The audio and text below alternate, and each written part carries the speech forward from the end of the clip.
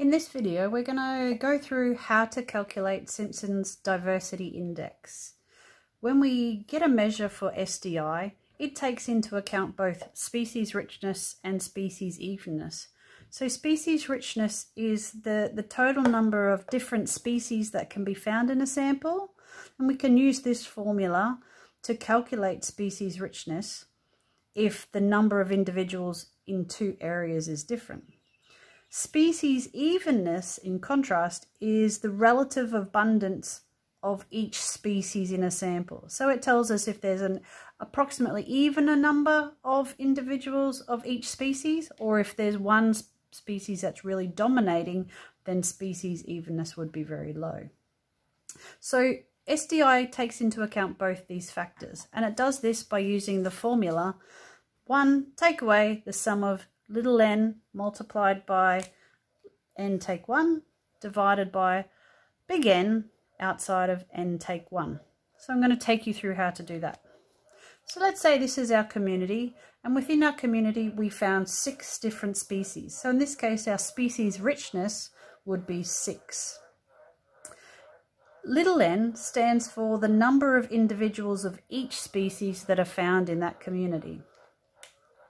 In order to use this formula, we also need to find n take 1. So that's just this number subtract 1. So in this case it would be 48.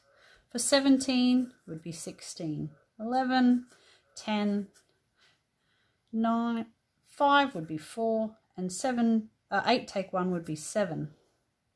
So to help us work out the top line of this formula, we need to multiply n by n take 1. So in this case, we would end up with 49 multiplied by 48, and that's going to give us 2,352.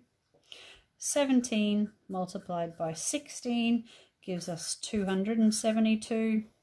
11 by 10 gives us 110. 10 by 9 gives us 90. 5 by 4 is 20. And 8 multiplied by 7 is 56.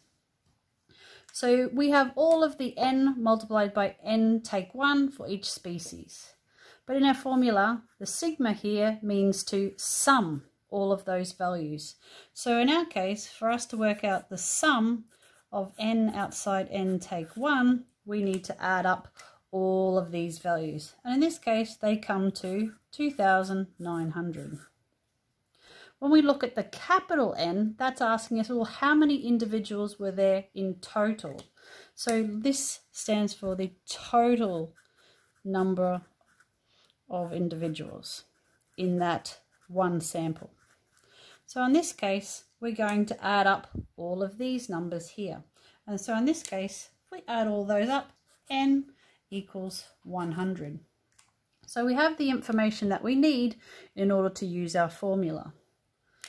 So if we go back to it, we've got SDI equals 1 take away the sum of n over n multiplied by n take 1, which is 2,900, and we're going to divide that by 100 outside of 100 take 1, which is 99. So if we take that through, it's 2,900 divided by 9,900. That's going to be equal to 1 take away 0.29. So the SDI is equal to 0.71. So this number is quite important.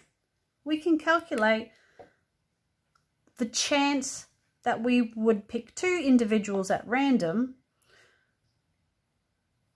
and if they would be the same or the different species. So in this case, the SDI tells us that there is a 71% chance that 2 individuals selected at random from this community would be different from different species.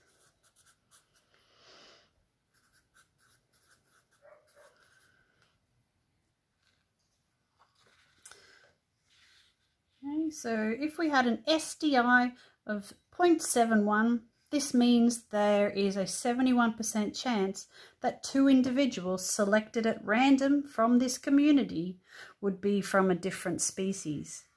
if we wanted to think about that in the reverse, if we subtract the Simpson's diversity index from 1, that would give us a value of 0.29, which means there's a 29% chance that those 2 individuals selected at random would be from the same species. Okay? So the SDI tells us the chance of the individuals being from different species. Okay, I hope you feel confident working out Simpson's diversity index.